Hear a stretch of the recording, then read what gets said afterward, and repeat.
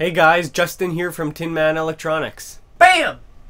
Today I'm going to talk about variety packs because in my experience with electronics and purchasing components from DigiKey and whatever other websites, I have come across variety packs which I've bought and which I highly regret. And it's on the simple premise that you use more parts than you use some other ones. So I'm kind of going to show you what I mean. I've got some heat shrink here that I bought in a variety pack, kind of crappy. I got some LEDs that I got from a variety pack on DigiKey. I don't even know the specs for half of these parts. And I also got a variety pack for resistors quite a while back. And that was just about useless because I use some resistors way more than I use others. So, let's get right into it. And here is the pack of variety heat shrink from Princess Auto, Power Fist brand. So already it's a decently crappy brand of heat shrink, and not just that, but you pop it open and look at all the rainbow. Look at the rainbow. Double rainbow. Oh my god, worst thing ever. Seriously, electronics, not good. I don't know any situation where I would actually use colored heat shrink, and look, like large colored heat shrink, even more worthless. Already as it is, I don't use large stuff. This is not that large, but still, like some people just, you know, maybe they've got a small piece of electronics, they just stick it inside some heat shrink and kind of make an enclosure like that, kind of to hide it from the elements. But like, check it out, there's large colored heat shrink. So I could see myself using it to cover an electronics project, but to actually put on cable, I don't think I would actually use any of this. This green stuff maybe at the most, but I think this selection of colored heat shrink that I got as a variety pack, I would only use for making costumes, which is not in my domain. So there you go. Now the next one up is my variety pack of LEDs, which I mentioned.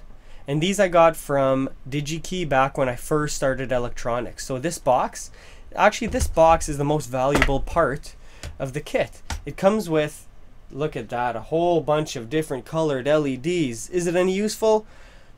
Maybe. I don't know. I'd have to test them out, but I haven't. And I don't know their specs. Like, are they all, you know, maybe like 2.1 volt drop like a normal LED, or what? What are we talking about here? So I did stock this up with a whole bunch of these little general purpose ones, but seriously, I don't even, they kind of give some part numbers, but I have to search them up. Like, I don't have any specs. It'd be nice to have a manual with this, but I didn't get anything. So am I going to use these? No. If you want these, give me a private message, comment in the YouTube channel. I will give you these because I don't really want them. There you go. And like, there's some 3-pronged LEDs. Maybe these are addressable LEDs, but I don't know, because look at that. This is one of the 3-pronged ones I'm talking about. One of the leads is longer, so I'm guessing there's still cathode and anode, and maybe it's not addressable. So fuck if I know.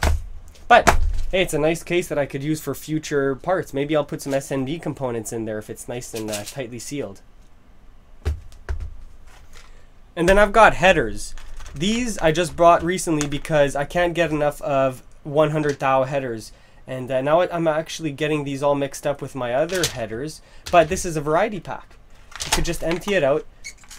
Total variety pack kind of thing. Like, everything is in a plastic bag. Here's some extra long lead male header, 100 thou, and like, this stuff is pretty good, but I mean, I would just use the normal length one where you could just stick that into a breadboard. This stuff will actually come in handy, but some other stuff like right angle 100 thou header, that is a little more specialized. You still see people using it. It's still good I've got some because I could actually use it, but when you come to 2mm headers, like this stuff, you don't see very often. I'm using it on my quadcopter board because I've got an XB style wireless transceiver, and it actually uses 2mm pitch, but I've never seen 2mm pitch like commonly used in some kind of open source electronics or anything. So it's a little worthless for that. And then they give you a bunch of these little different shaped ones, like a 2x3 100 thou. That's pretty good. Actually, if I knew I had these, because I totally forgot about them, I would have used this on my quadcopter board, but instead I bought some individually. Now I know where to put them. And again, just 2mm pitch header, kind of useless because I don't use it frequently. I like to have it breadboardable or solderable onto a solderable breadboard. So, and some right angle female headers. Man, this is getting pretty serious. I don't know what I'm gonna do with all this. And then resistors. This was the worst choice I've ever made. Okay, no, not actually, but from DigiKey I got a pack of variety resistors, and literally it was from, I think, like 1 ohm to 1 mega ohms, 5 of each value. And that was really useless. Why? Because I use 1K resistors like jelly beans. I just pop that stuff in my projects. 2.7K, 3.3K, 5.6K, 8.2K. I use those ones frequently. And then they give me just 5 of them. Like, seriously, I need way more. See, I think this is my own stock of 220 ohm resistors.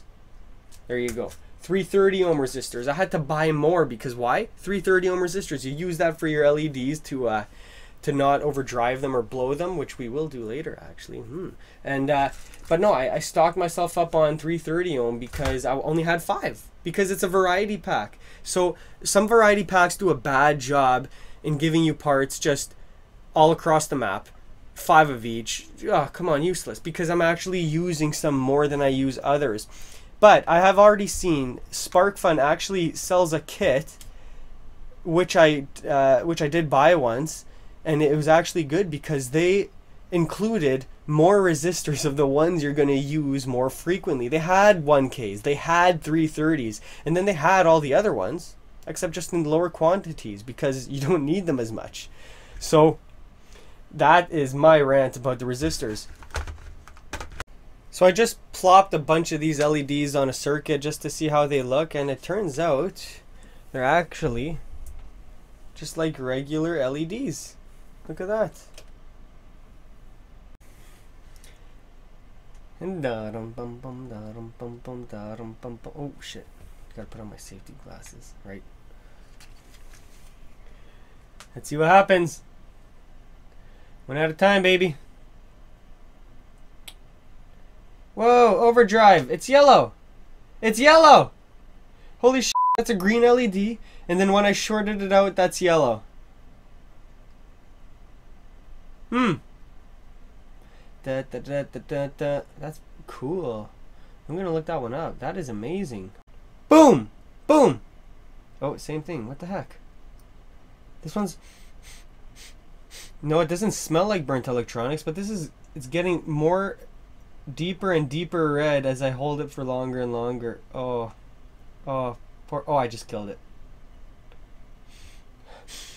Yeah. Yeah, I smell something. Okay, these are very impressive LEDs. These are not burning out. Boom! Dead. Yeah, these LEDs are very resilient. And they're not burning out fast. I'm gonna search up their specs because that's insane. I was hoping to bust these motherfuckers. Okay. And how about one of the ones that I bought? I got these little green ones. I'm just gonna slide it right in there. Right there. Let's see if it blows up. Bam! No. Well, that's boring. Okay, so I showed you my variety packs and how I kind of regret them. Except this LED pack, I could actually just take them all and throw them in a single bin because they're all mostly general purpose. I found out that the 3 terminal LEDs that I pointed out are actually bicolor. They have a red and a green. And I tried getting them going. I tried giving more current and I couldn't get it going. Maybe I fried it. I don't care about it though, whatever. I'll just throw those in the garbage or throw them in the pile of LEDs because I could use them in the future. General purpose, just for indicators, but I probably won't be using them for some of my more precise engineering projects. Oh, and I just remembered, I actually want to post a page about my preferred manufacturers and my preferred parts, the most used resistors, capacitors, inductor values that I use, although I don't use inductors that much because this is electronics. I'm going to post a page about that on my website on www.tinmanelectronics.com. I will post it soon. I hope to update it constantly because I am always finding new parts. People always tell me about good new parts.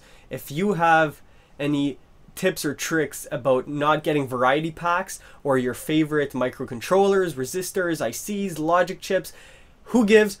Tell me. I will put it in that article I'm going to be writing. Stay tuned. So yeah. If you enjoyed this video or found it any helpful in not buying yourself a variety pack because it's a smart thing to do, give it a thumbs up. Give this video a thumbs up. Comment on it. I will reply. And subscribe to my channel. I am Justin, your host from Tinman Electronics. That's engineering.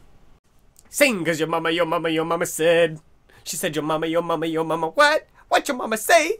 She said your mama, what? What your mama say? She said sing, cause your mama said. She said your mama, what? What your mama say? She say sing, cause your mama said.